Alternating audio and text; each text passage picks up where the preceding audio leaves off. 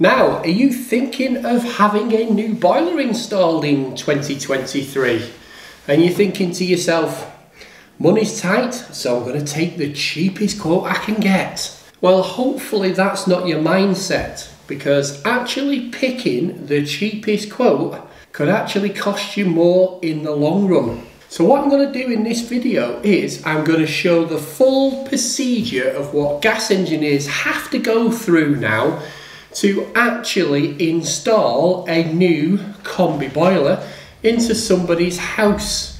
Once you've watched the video, hopefully you will see all the stuff what needs to go into installing this boiler. And if your engineer hasn't done all these tests, all these procedures, then is he ripping you off or not? Or her ripping you off or not? Anyway, let's get on with this video and let's find out exactly what needs to be done and whether you're getting value for money or not when you're having a new boiler fitted in 2023. Now, the first thing that can actually influence what you're paying is the price of the boiler. There's boilers out there at 500 quid and there's boilers out there at £2,000. So straight away you could have a £1,500 difference there. And it all depends on the warranty you're getting as well. So there are some boilers out there who will only give you a 2-year warranty, and some boilers out there will give you a 12-year warranty. So these are the things you've got to weigh up to see whether you are getting value for money. Now, the first test gas engineers are always going to carry out, hopefully, is a safe to touch test. So what's that then? We're going to prove whether this is working or not. Before I touch my gas meter and my gas pipe, what I need to do is I need to go to a known socket or a known supply that is working to be able to test my non-contact voltage indicator. This is a socket and C detector, which will tell me whether this plug socket is wired correctly and whether it's got an earth. So it does earth loop impedance test, it does polarity and continuity. It will give me nice green flashing lights to tell me whether everything's okay. If we plug it into the plug socket and turn it on, it's got 3 nice green lights and it's now going to do the earth impedance. It's got an earth as well. So I now know this is wired right. It's turned off at the moment. This is turned on, as you can see. I'll turn the power on and I'll go to my live. So look at that. It's telling me that's the live. If I go to the neutral, it's giving me low beeps, and if I go to the earth, it's giving me low beeps. But if I go to the live, it's giving me a red flashing light and it's indicating that that's live. So I can now go to my meter and I can test to see whether I've got any voltage going through my meter before I do my tightness test. But before I do put my sticky little fingers on anything, I need to prove it's still working. So now it's safe to touch the gas supply and the gas meter and the appliances. All gas engineers now need to do is carry out a tightness test on the gas to check and make sure before they start work there's no gas leaks. So the first thing I'm going to do is I've isolated the gas supply. I'm now just going to remove the test nipple. Now, as always, on a tightness test, the first thing I'm going to do is a let by test to see whether a ECV is letting by. And you can do this between 7 and 10. And you can see I've done it at 9.37 millibars. So you have between 7 and 10 millibars for 1 minute. You can see it's gone up by 0.04 millibars. So that's passed. Next I'm going to do is temperature stabilisation.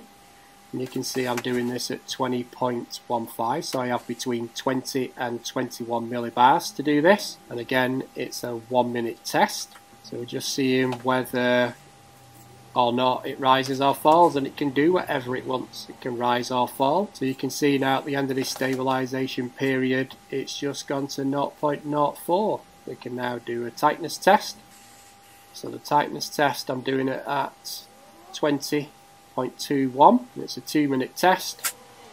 And at the end of this 2 minute test, it will tell me whether it's successful or not, and it's passed. That's a successful tightness test completed. What it says for me to do now is I can create report, So let's create the report, print it off. We've got a copy to prove it's passed the tightness test. Now we've safely isolated the gas supply and tested that to make sure there's no leaks. And we also need to make sure we safely isolate the electrical supply going to the boiler and the controls, because we don't want to be dead. So the first thing we need to do is prove with the proving unit. So you can see that's working. Now, first thing I want to test is, because the plug is completely disconnected, there's no earth going from the socket, because if this was a fuse spur, the earth would still be connected. So I just need to make sure that our earth connection is actually an earth connection, and it's there, because it could be picking up the earth from somewhere else. So if I go on the earth connection and then onto the switch there, we've got continuity, so you can see that that earth actually is connected. So first thing we need to do is go on to the earth wire. So we've got our main earth coming in here. Then we need to go to our live, which you can see we've got no voltage whatsoever. We can now go between live and neutral, and we've got no voltage there. And now we can go between earth and neutral, no voltage there. And also we need to test now between earth and the external controls. Now you can see they are linked, so they should have no power on them. But this is where a lot of engineers get electrocuted, is because a lot of electricians are wiring another supply into the controls from somewhere else, and it'll be coming back on the switch live wire. So that's where guys are getting electrocuted. So this is why this is so important to test it correctly. So onto the earth, test across, and you can see they're dead. Once we've done that, just to prove that this is still working, we need to go back onto our proving unit. So now prove that's still working, so now we can assume this is completely dead. We also need to isolate the power to the supply to the boiler, and we also need to retain the fuse so nobody accidentally turns the power back on while we're working on the system. Now next we need to drain the system down, and we need to check the water quality that we're actually taking out of the system to see whether we need to power flush or magna cleanse, or just use a cold flush with chemicals. So we need to get a container, and we need to open one of the drains at the bottom of the rad. You could actually do it from the bleed point at the top of the radiator if you wanted to, but you need to take a sample. Now the first bit is, we don't want that bit, so we need to empty that out, clean out the tray because we don't want it contaminating, and we need to take another sample. So it's not the first bit we use, it's the second sample we take. So once we've cleaned the tray out, we can now take our sample water. Now we don't need a lot, but it's always better if the heating system is warm when we do this as well. So we can use our test strips or chemicals if we needed to check whether there was any inhibitor in the system or not. So that's the first thing we need to do, is collect a sample. So the way this turbidity tube works, if we can see it nice and clear like that, it says we're done. If it's like that, number 2, it says we need to use F1 and we're done. So if it looks like that, we need to do that.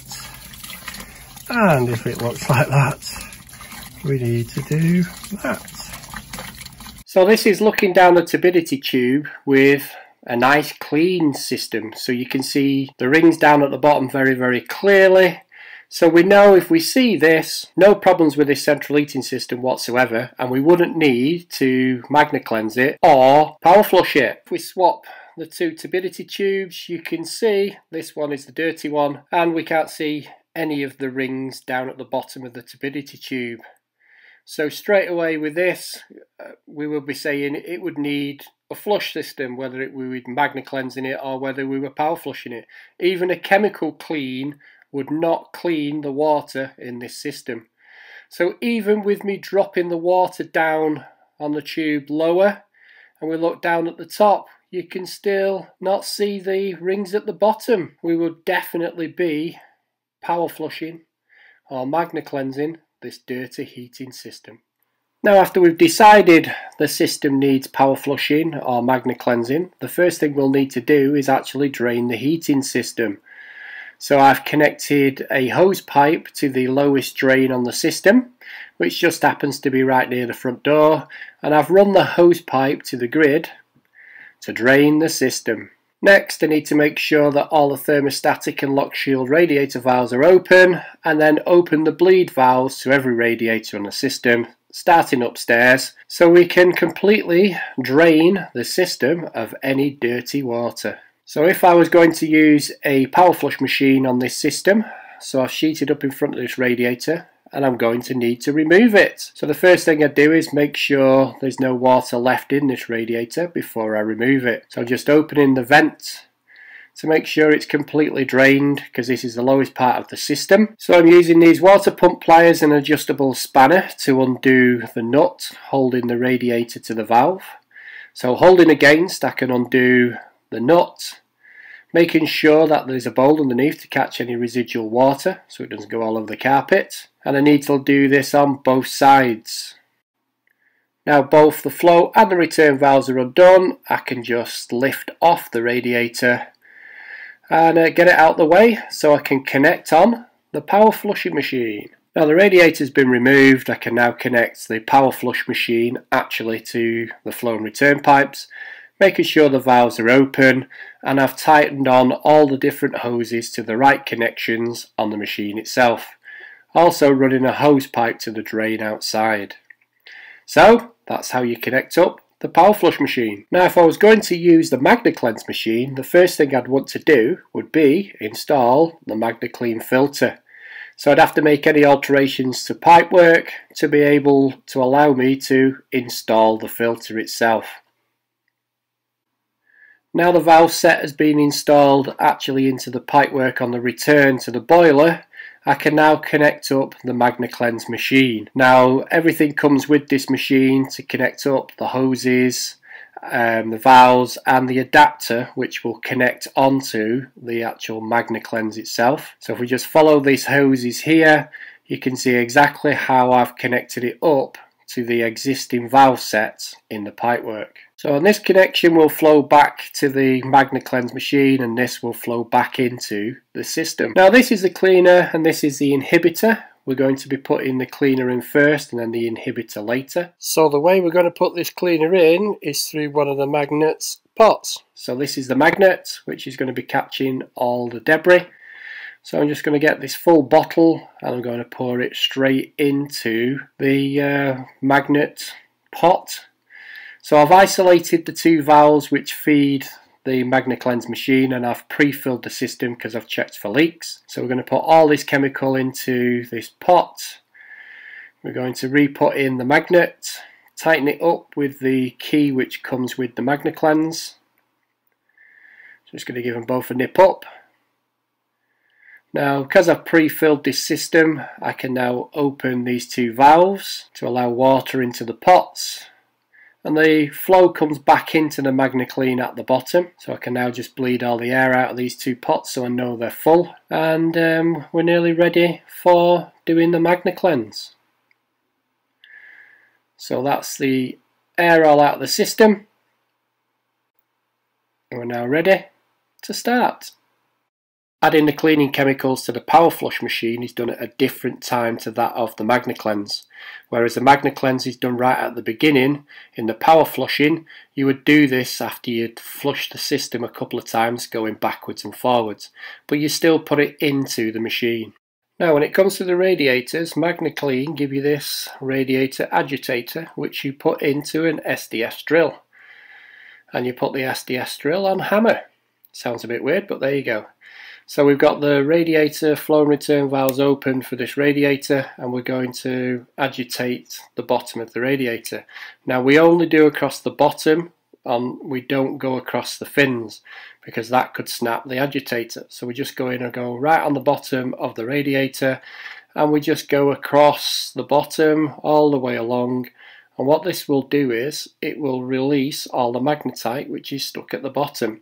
I guess you could do this when you're power flushing, but this is what you get with the MagnaCleanse. And if you didn't want to use the agitator, you could also use the old tried and tested method of using a rubber mallet. Now, not every central heating system will require MagnaCleansing or power flushing, but most of them will require a chemical clean, and I always find it best to actually check the water quality when you're out doing the survey, when you're off to price the job. Now, next thing what we might have to have a look at while we are doing a survey is to see whether the gas pipe needs increasing or not. What we're up against, we've got 15mm pipe, and I'm going to show you the route. And it goes up into the bedroom. So let's go in the bedroom. This is where it comes up from downstairs. Then runs across here, and it then runs across one bedroom. This is the bedroom on the other side of the wall, so it now runs across here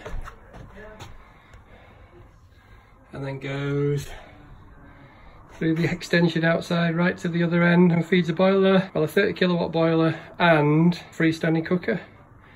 So I think we can safely say we need a new gas run.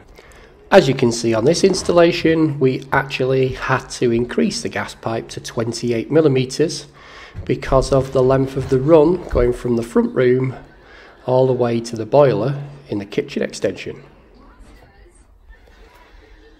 Now, when it comes to sizing a gas pipe, there's a lot involved in that for gas engineers, and I've done a full video on sizing gas pipes, and I will leave a link in the description below if you want to watch that video. But gas engineers also have things like apps to help them do this process more quickly and more efficiently. But if your gas engineer isn't checking your gas pipe before your new boiler is installed, then you might not be getting enough gas going to the boiler to make it work correctly.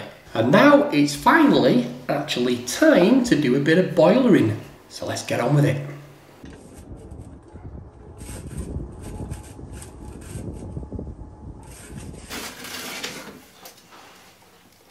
At least the flue is easy to remove because it's not sealed. Now, to get the boiler out, first of all, you've got to disconnect all these nuts here, what connects all the pipes to the boiler. But one thing you don't forget, if you can see it here, is the flexi tube, which goes to the expansion vessel, which goes in here. So you pull that clip out and pull that out, because otherwise you can't lift the boiler off the back jig.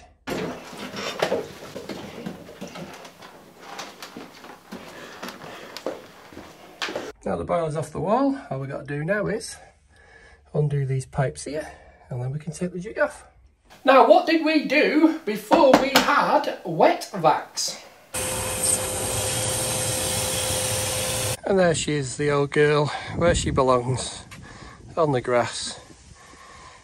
May she rest in pieces. Now the boiler's out of the way, I can get all these pipes marked up, which I'm going to be keeping, and then remove the rest of them. Now, to get the bracket in the right place, what I do is I cut a hole out in the template, slide the flue through the hole, and then I can mark the centre hole there, drill that, put my bracket on, level my bracket up, mark the other holes and drill them. So that's the way I make sure the bracket is in the right place. That's the boiler on the wall. All the pipes valved off ready. All I've got to do now is get it all piped up under here. So that's most of the pipe work done now. All I've got left to do is the condensate, the pressure relief valve discharge pipe, the flue, the commissioning, the controls, the flushing, the cleaning, the insulation of the pipe work. Still lots to do. Well, that's the flue sealed on the outside, and it's now sealed on the inside. Now everything is piped up. The only thing what I've got missing is the plumbers merchants didn't give me the connector I wanted for there, so it's open at the moment, but it will be closed. So you can see the filter from Trapex and the air separator also from Trapex. So all the pipe work's done. All I've got to do now is commission the thing and get it up and running. Once I've commissioned it and I'm happy with everything, I still need to seal the gas pipe coming through there. And once I'm happy with all this, I can get it liked after I've commissioned it. Now there's 2 hours of my life I'm never going to get back, legging the pipes. So now all the pipe work's completed, what we need to do is fill up with water and check for any leaks. And also we need to carry out another tightness test to make sure that our new gas pipe is not leaking. Now, after any successful tightness test, we now need to purge the system of air. So we need to get rid of this 5 to 15% gas in air so we don't get an explosion. So the only appliance we're looking at is this boiler. This is the only boiler, it's the only thing connected to this gas supply. We've no cooker to purge from, so we're going to have to purge from the boiler. So let's get purging. Now if you want to know the full purge procedure and how to work out purge volumes, why don't you have a look at our video on purging on our channel. But you see, you need to open the windows, ventilate the room first.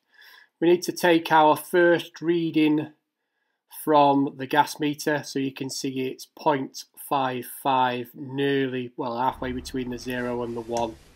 So we need to go to the underneath the boiler now onto the gas connection and just undo the nut at the back of the gas supply.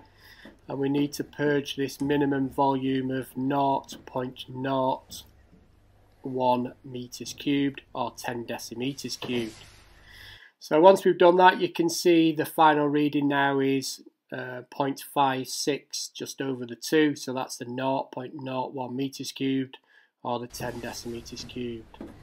So we're just going to re-tighten up the nut now. We've passed that minimum volume. Make sure we tighten it up correctly.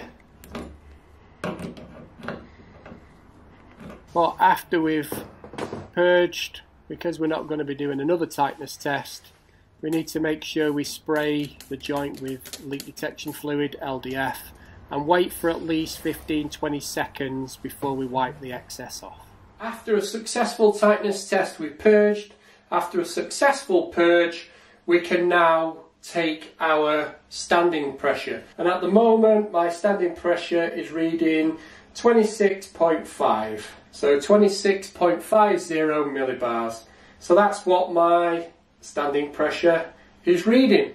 So after I've done my standing pressure, I can now do my working pressure at the meter. So let's get on with that. Now the next test we're going to be carrying out is the working pressure of the gas appliance at the gas meter. Now this procedure, or these figures, have just changed. Now it used to be 21 millibars plus or minus 2 millibars, which was 19 to 23 millibars working pressure at the meter. But iGEM have changed their document, iGEM G13, to tell us all about it. So what it is now is we have a minimum of 18.5 millibars to a maximum of 23 millibars.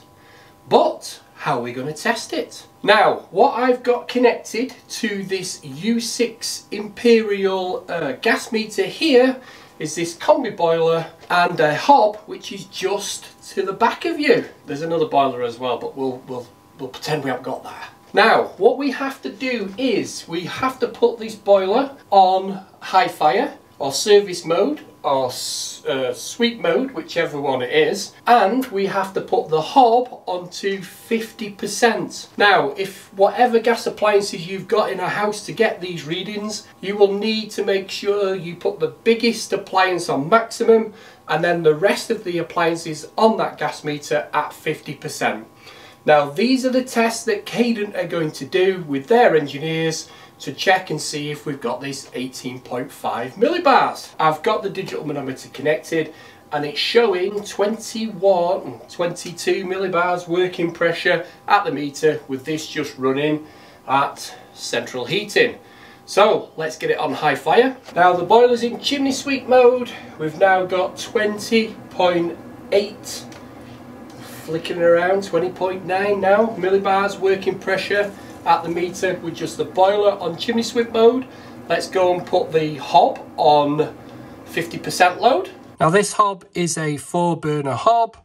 These are 2 kilowatts each. This is 3 kilowatts. This is a kilowatt. So I'm going to put these 2 front ones on. And that will give me my 50% load. 1 minute later. So now I've got the hob on 50% load.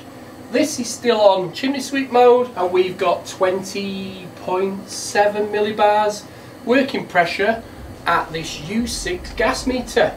Now we've finished with the manometer at the actual gas meter. We can now put the test nipple back. We can now tighten it up, but remember, don't over tighten it guys, you can split the barrel of the test nipple. And then because we've not able to test this, we need to now test it with leak detection fluid. No, I never turned the gas off all the time I was doing this, so I never allowed air back into the system. And after we've used our leak detection fluid, we can now wipe off the excess after 15-20 seconds to make sure we don't leave it to corrode the meter. Now for the part of the installation that actually takes the longest, which is the commissioning of the appliance. Now let's get to the tap and let's start this commissioning procedure to the manufacturer's instructions and the benchmark. Now while we're at the tap, there's a few tests we can do now before we move on to the boiler itself. First of all, for the benchmark book, we need to know what our hot water temperature is, what our flow rate of our hot water is, and what our incoming water supply is, so we can work out the delta T. So what we need to do now is, first of all, I need to get my cold water temperature. So I'm just going to turn the tap onto the cold. I'm going to open the tap now onto its full rate. And now using my thermometer, I can now take my cold water temperature and see what it comes out at. So I'm getting a stable reading of 10.2 degrees centigrade.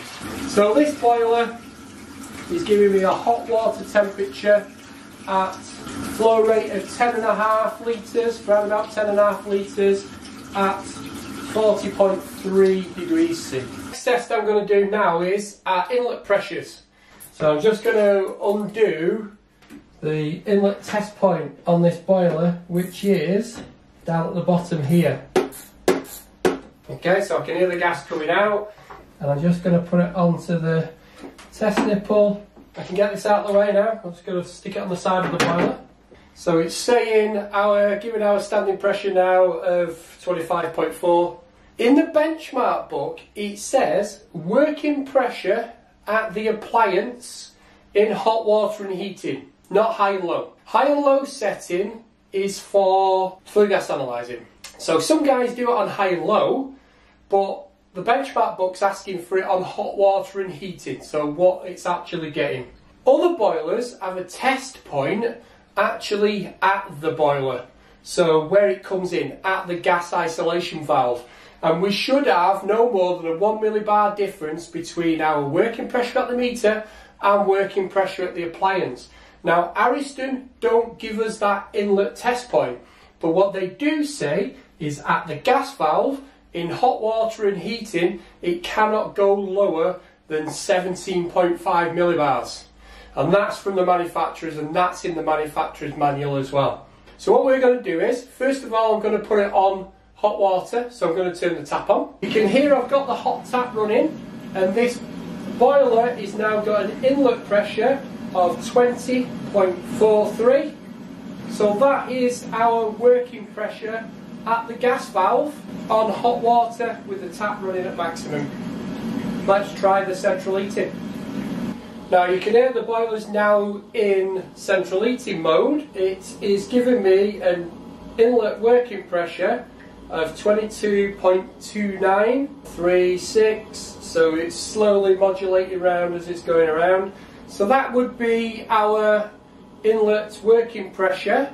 Remember, it can go down to 17.5, what it's saying in the manufacturers. We're well in because we've got 22.41 now. So that is the working pressure at the gas valve with the central heating on. And both hot water and central heating, I put them onto maximum on the temperature setting on the front of the boiler. So this is what its maximum would be. And don't forget, once you've finished, remove your test hose, tighten back up your test nipple. Don't go too tight, you don't want to be snapping it. And then make sure you spray with LDF to see whether your test nipple is leaking or not. Obviously it'll bubble up. So we're going to be gas rating. We're going to gas rate on hot water and central heating. Central heating is going to be on maximum, hot water is going to be on maximum. Now if you want to see a more full in-depth video on gas rating, go onto our channel and have a look at that. It gas rates with a U6 and a G4 and all the other smart meters. We've got a G4 meter, so let's quickly go through that. First thing I'm going to do is turn the tap on because we're going to gas rate hot water first. The next thing is I'm going to wait till I get to a full figure before I start the stopwatch. And now I've got to wait 2 minutes and take my second reading. So we're coming up to our 2 minutes. And let's take our second reading. Next gas rate, central heating. Now, what you don't want to be doing on your central heating is start gas rating as soon as you turn that boiler on, because that will just give you your maximum on central heating load. You need the boiler to work a little bit to give you your actual load for the heating. You need to run it for about 5 minutes before you start doing your gas rating, just to give that boiler enough time to go, oh right, okay, this is what I can do, but I only need to do this. And that gives you some idea, so if you wanted to range rate the boiler, you could do. So again, first thing we're going to do is wait till we get a full figure, start the stopwatch, time for 2 minutes, take our second figure, and then let's go and do the maths. So we'll start with the hot water. Our first reading was 0.030 and our second reading was 0.115. You take the 115 or the 030 away from each other, you get 0.085, but that's meters cubed for 2 minutes. So we need to give us times it by 30 to give us the meters cubed an hour. So we got 2.55 meters cubed an hour, which equals 27.41 kilowatts gross, or 24.69 kilowatts net. So we need to look in the manufacturer's instructions to see whether that's correct or not. Look at the central heating. First reading was 0.200. Second reading was 0.235. Take one from the other, you get 0.035. Times that by 30 gives you 1.05 meters cubed an hour, which gives us 11.28 kilowatts gross and 10.16 kilowatts net. We can now check with the manufacturer's instructions to see whether our gas rate is correct and what we're looking for. Now, next test. I've got the DC 710 with my K-probes for doing the temperature. So this is our flow pipe, this is our return pipe. I've got them clamped as close as I can get them to the boiler. Now the boiler's been running for at least 10-15 minutes now, and you can see that by the temperature, because our flow temperature is 72.4 and our return temperature is 61.9. So we've got a temperature difference of 10.7. Now, the things with the temperatures, we don't want less than 10 degrees and we don't want more than 20 degrees for a condensing boiler. Or less than 10 degrees coming back to the boiler, then you know you've got it whipping round something really quick and it's not going to be in condensing mode. The other thing as well is, if the return temperature is over 55 degrees, it won't be in condensing mode anyway. And the boiler should always try and get into the return temperature of being less than 55 degrees. Weather comp helps this massively stopping the boiler going up into temperature too quickly. This hasn't got weather comp on it. In fact, it's got no controls on it at the moment, but we'll talk about controls when we get there. So at the moment we've got 74 on the flow, 63.3 on the return with a 10.6 degree temperature difference. So we would putting that on our flow and return temperatures. I always wait till we try and get to the maximum flow temperature for this boiler to make sure we've got this no less than 10 and no more than 20. This is only on a very, very small system. There's only 4 radiators being fed from this boiler, and they're only very small anyway. This is why we've got this only a 10 degree difference. If it were on a bigger system, it would be a different story. Now, while I'm down here, I might as well check the flame rectification on this boiler, so the flame supervision device. So, as you can see in here, the boiler is running on central heating. So what I'm going to do now is, I'm just going to turn off the gas supply, and what the boiler should do is, the boiler should go into lockout. So, let's have a go. So it's saying SP3 on the front. Trying to ignite. So that was the first attempt. It's now saying SP1. And it's trying to ignite. So that's the second attempt. It's now saying SP2. And it's trying to light again. It's now saying reset 501. So what I need to do now is turn the gas supply back on. Press and hold the reset button, and it's now back up. So let's see if it lights up.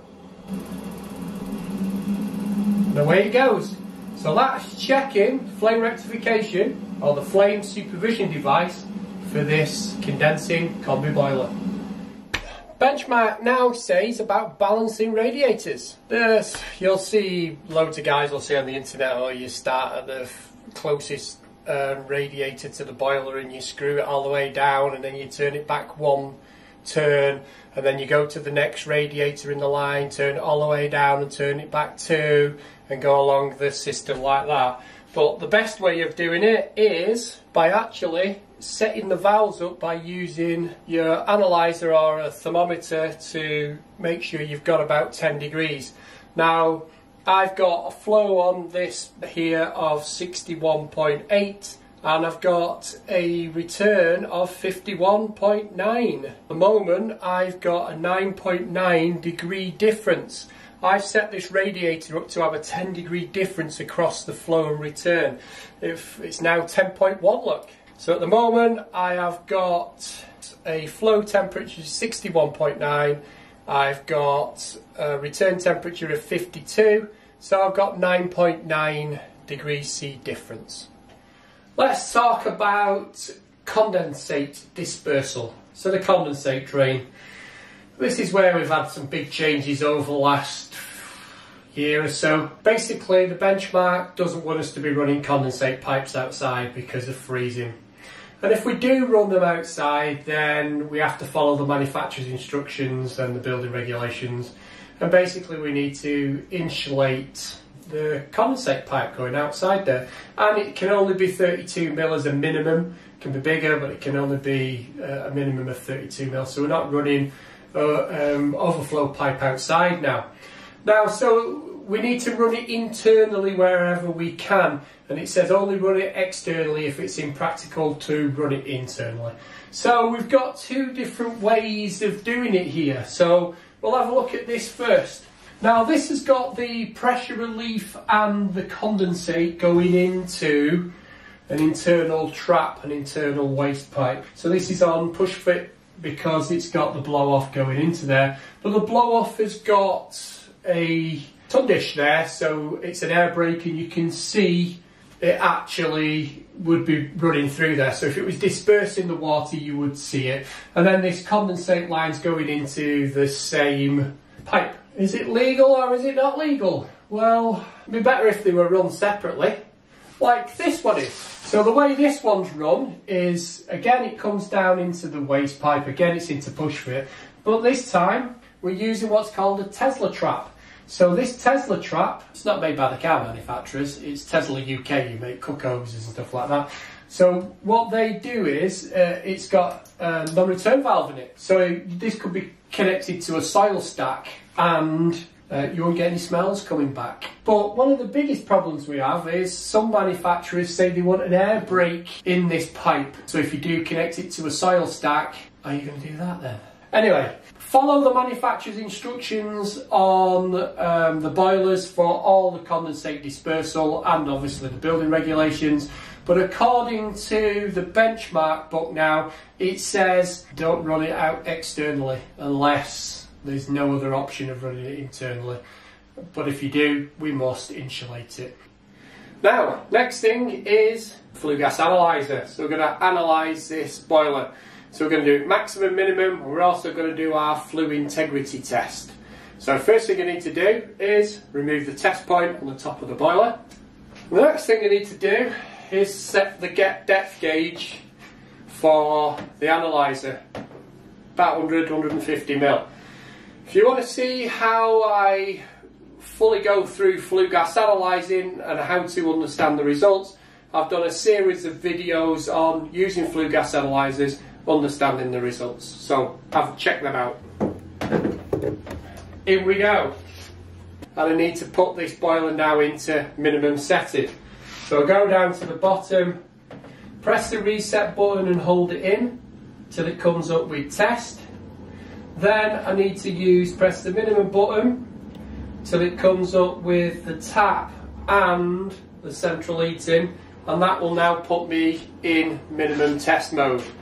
Okay, so I've started the pump on the analyzer via my app. At the moment we have a carbon monoxide of 0, a carbon dioxide of 8.5, a ratio of 0, oxygen of 6%, excessive air 39%, with a flue temperature of 70 degrees. So that's pretty much what I've got for minimum. What I'm going to do now is I'm going to put it in maximum. So to put it in maximum mode, I need to press the plus button until just the tap comes on. And this now should send it into maximum mode for me.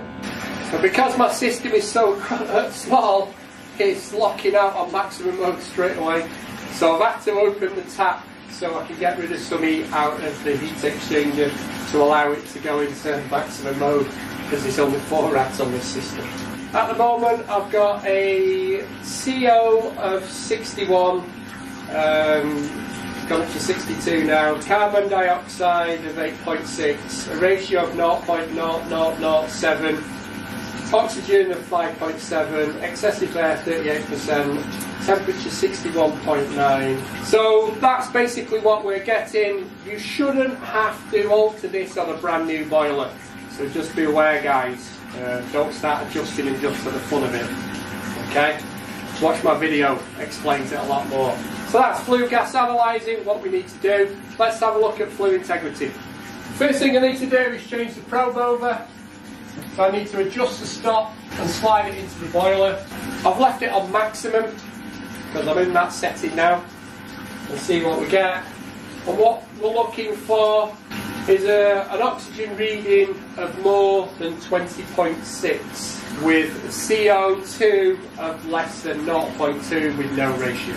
So at the moment I've got 0 ppm on carbon monoxide, I've got 0.2 on carbon dioxide, I've got an oxygen reading of 20.6. Okay, so that's on maximum.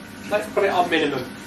So on minimum I've got carbon monoxide 0, carbon dioxide 0, no ratio, an oxygen level of 20.9. So that's our flue integrity. Now, according to the standards, every boiler now has to have some kind of magnetic filter fitted to it. It also needs to be, during the commissioning process, be completely cleaned. You must make sure you put inhibitor into the system to inhibit corrosion. 2 dissimilar metals in the system will create electrolysis. It will create corrosion. Also, if you're getting air dragged into the system, that will also create corrosion. So we need to inhibit the corrosion.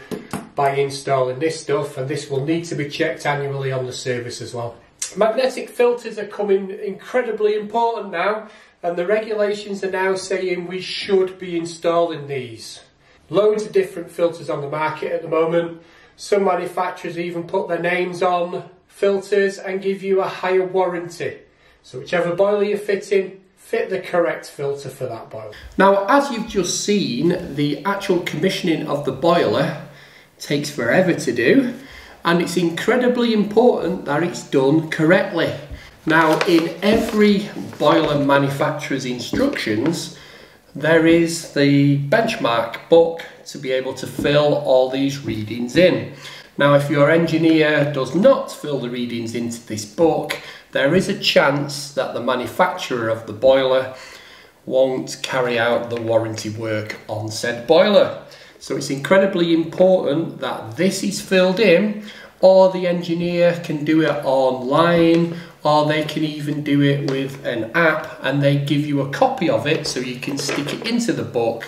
So if a repair engineer from the manufacturer comes round to fix the boiler, they know it's been commissioned correctly. Now, the next part of this video seems to be causing quite a few problems with the general public on quite a few of my other videos, and that is about checking the radiator sizes in the house to see if you can have a flow temperature of 55 degrees, which is going to help you save energy, save gas, and save that money. A lot of comments have been, I'm not paying for a new boiler and having all my radiators and pipework ripped out. That's not what I said in the videos.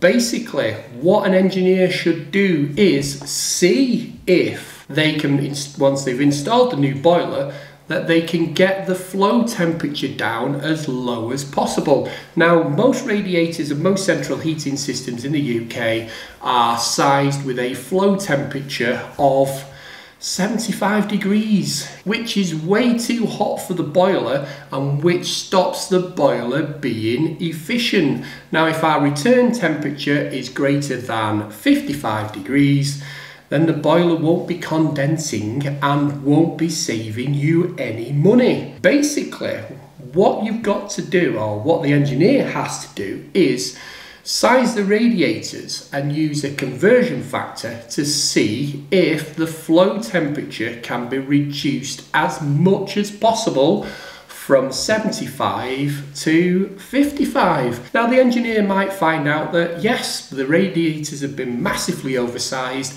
and the heating system flow temperature can be reduced. But if they find no, they cannot reduce the flow temperature because of factors like the radiators are too small, or the pipework's too small to actually feed the water to the radiators to give this heat output, then they just need to notify you with that, and then it's up to you to see whether you can afford to have it all ripped out and replaced. But if you're having a complete new central heating system, we need to comply with Part L of the building regs, and then we will have to have a maximum of 55 degrees. Hopefully that's cleared up all the comments I've been getting on the videos. Probably hasn't though, has it? Anyway, let's have a look now and see how we do check these radiators to see if we can have this flow temperature of 55 degrees. Now, I have just spent another hour sizing all the radiators in my house to see if they will work on this flow temperature of 55 degrees. So we're in the kitchen dining room, we'll start here, and the radiator's just here. Now, this room with a flow rate of 55 degrees requires 5,353 BTUs. This radiator giving out with the correction factor for this radiator was set up for a flow rate of 75 degrees was 4,262. So it doesn't work. Now, our master bedroom, which is just here, again, we require 2,863 BTUs, but the radiator with the correction factor gives us 2,130. So that doesn't work neither. Now, bedroom number 3, which is down there, the spare bedroom, that requires 1986 BTUs, and the radiator with the correction factor gives us 1446. So that'll work. Will's bedroom, where the boiler is, that requires 2561, and the radiator gives us 1826. So that'll work neither. Now our dressing room, which is in here with the bedroom, we require 1181 BTUs, but the radiator gives us 1522. So one radiator so far I don't need to change. The living room, it's quite a big living room, and that requires 3913 BTUs, but we've got two radiators in there, and those radiators together and minusing the correction factor gives us 4826. So that's spot on. And the hallway, which is between Will's bedroom, the bathroom and the spare bedroom, it requires 1489 BTUs, and the radiator with the correction factor gives us 1826 BTUs. Now, the boiler's been running a while, and I said to my wife, which rooms do you think are not getting warm enough? And she was absolutely spot on. She knew every room which wasn't getting warm enough. So I'm going to need to change this radiator here. I'm going to need to change the radiator in our bedroom, the radiator in Will's bedroom, the radiator in the spare bedroom, and the two towel rads we've got, one in the ensuite and one in the master bathroom, don't get it hot neither. So they're going to need to be changed. So just racking up to somebody's house, changing the boiler, and then going away with a flow rate of 55 degrees doesn't always work. Now, part L of the building reg says try, when you're just changing the boiler, try and get the flow rate to 55 degrees. If you can't get to 55 degrees, then adjust the boiler if the radiators can't be changed. Now let's have a really quick look at controls, because this video is just going on. Right, first thing is, because of Boiler Plus, we have to make sure that our stat is Boiler Plus compatible, because every combi boiler, so we've been looking at a combi boiler, needs a room stat and it needs a time clock. So however you do that, whichever way you want to do it, but I would always advise use the manufacturer's controls, because they will make the boiler work at its optimum. So the two boilers I've got to the behind me and the side of me, one's working off an internet control, so this is the internet control here. The other one is working off this room stat, so it's got an RF room stat, but it's got weather compensation. So we've got pretty much everything set up here for Ariston training, so whatever they want to do with the boilers. So always fit controls to Boiler Plus, and always try and fit the manufacturer's controls, because it'll make it so much easier for installing, and it'll make the boiler work a lot better. Now, hopefully this incredibly long video has actually helped you realise exactly what goes into installing a combination boiler. It's not a half-a-day job anymore, it's actually a day and a half, 2-day job. Now, there are a load of amazing gas engineers out there who will install boilers to manufacturer's instructions and to all the building regulations, and do an absolutely amazing job for a great price. But there are also a lot of pretend engineers out there who will do an absolute poop job for a cheap price. So just be aware of that. If it seems too good to be true, it probably is. Just remember, an engineer to install a boiler must be gas safe registered and be competent to work on boilers. That means they must hold the qualification SEMWAT, CPA1 and CCM1 to be able to work on them. And they will register the boiler via gas safe or the manufacturers to building control, and you will receive a building control certificate within 28 days of installing the boiler.